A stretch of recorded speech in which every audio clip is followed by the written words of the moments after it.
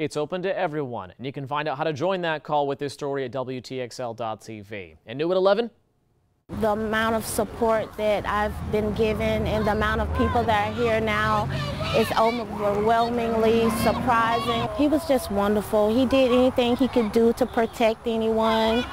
He made sure that our family was grounded. Supporters gathered this evening to remember Mychael Johnson in a candlelight vigil. The 31-year-old father of 4 died in an officer-involved shooting on March 20th. According to police, officers tried to stop Johnson during an attempted carjacking. He lost control of the car and crashed. Officers say Johnson violently resisted arrest, and that's when they shot him. With help from the community, though, his family members still demand answers, as well as body camera video from the incident, but they say they are strengthened during this tough time by this evening's show of solidarity. Time doesn't stop, even though death stops for the person that has died. We as a community, as a family, we have to just stick together as one and try to work through this positively.